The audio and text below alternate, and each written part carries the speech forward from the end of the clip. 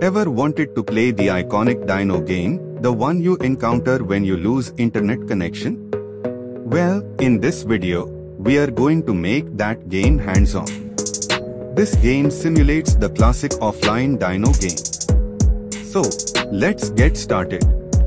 For this project, we'll need an Arduino UNO board, 16x2 LCD display with I2C module, one small breadboard, one push button, some jumper wires, a USB cable, a double battery holder, two lithium-ion batteries. Let's wire everything up. Take the breadboard and Arduino. Insert the push button on the breadboard. Connect one pin of the push button to digital pin 2 on Arduino. And connect the other pin to the GND pin on the Arduino. Now insert the I2C module in the 16x2 LCD display. Take male to female jumper wires and connect them in the module. Connect the GND pin of the LCD to GND on the Arduino. Connect the VCC pin of the LCD to 5V on the Arduino to power the LCD.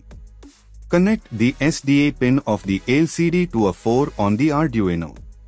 This is the data line for communication.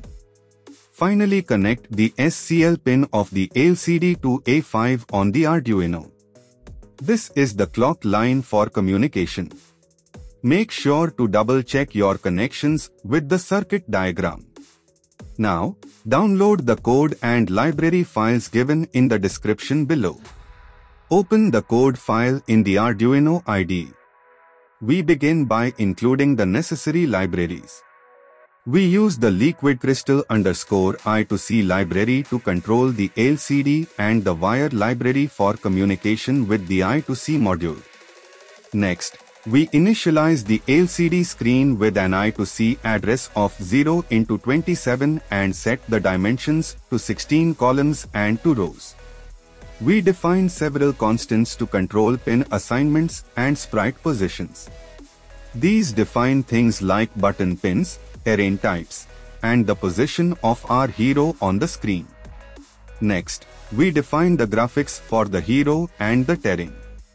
These are binary representations of the hero and obstacles that we display on the LCD screen.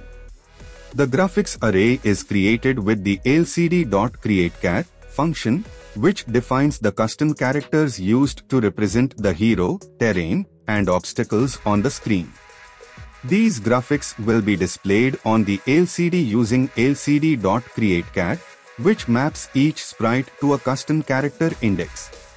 In the initialize graphics function, we create all the sprites and set the terrain to empty. The function prepares the LCD to display our game visuals by initializing the terrain arrays for the upper and lower parts of the screen. The game is controlled using a button connected to pin 2.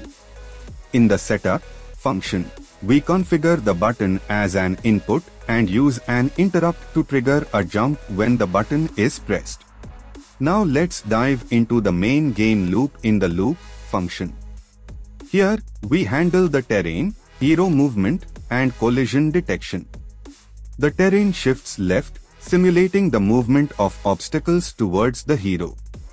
We randomly generate new terrain blocks and decide whether they should be empty, solid, or contain obstacles like cacti. The drawHero function is used to update the hero's position on the screen. The hero moves across the lower and upper rows depending on whether it's running or jumping. We check for collisions when drawing the hero. If the hero encounters an obstacle, the game ends. Otherwise, the hero continues running and jumping. And that's it. Now, connect the Arduino UNO to your computer using the USB cable for uploading the code. Select Port and Board in the same menu and select Arduino UNO. Now click on the Upload button.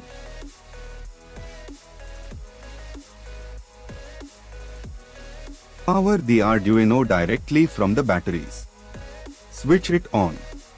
And that's how our project works. It's a simple game where pressing a button makes the dino jump, and the score increases with each press. The game logic is controlled by reading the button state and updating the LCD display accordingly. I hope you found this tutorial helpful. Thanks for watching our tutorial.